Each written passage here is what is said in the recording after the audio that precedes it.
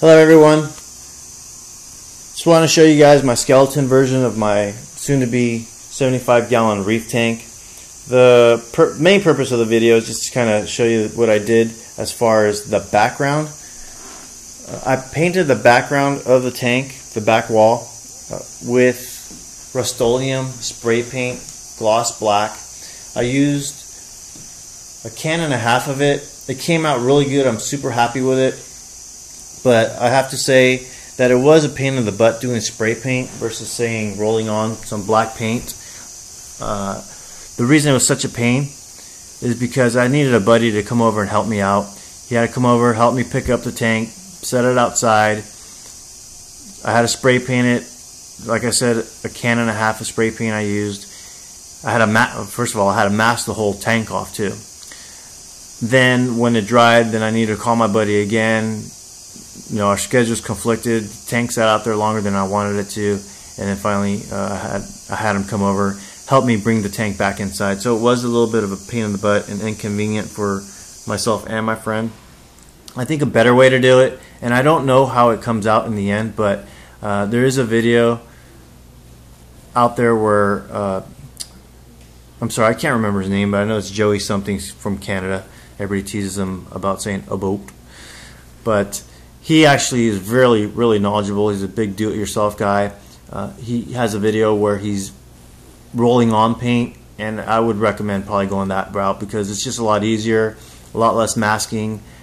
You don't have to move the tank outside. You could just do it inside the house, and it's a lot faster and a lot cheaper. If you watch this video, you'll see what I'm talking about. But I am really happy with the results, so that's all that really matters. In the end, it was worth it for me. But if I had to do it all over again, I'd definitely roll it on. Here's the back of the tank, and what I wanted to kind of, I guess, show off a little bit. I actually drilled this hole myself. I've never drilled a tank. This was my very first time.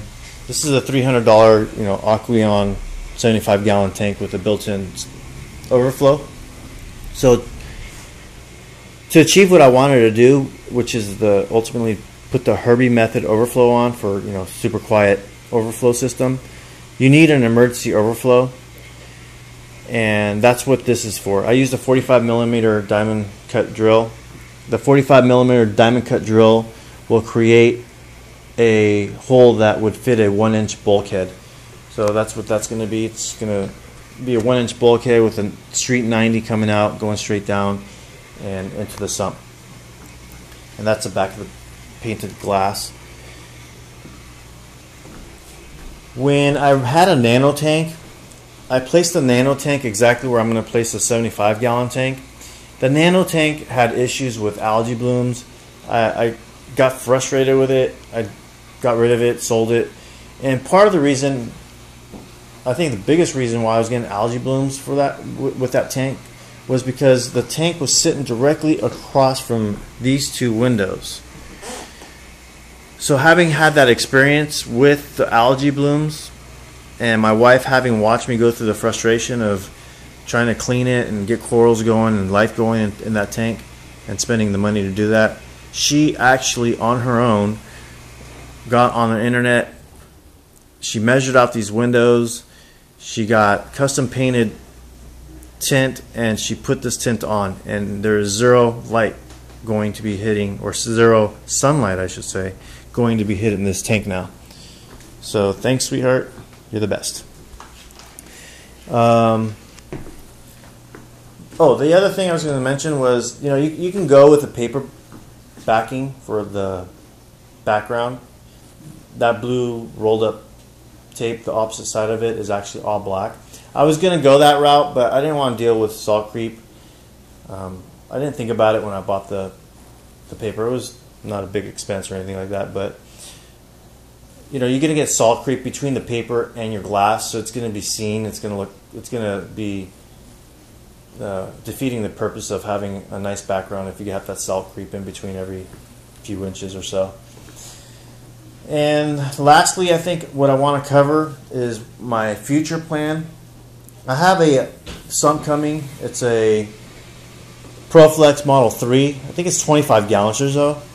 What I plan to do is go 100% PVC on the plumbing, and I wanted to get your guys' input on the pros and cons of doing that for the people that have done it. Either way, either all PVC or hose plumbing.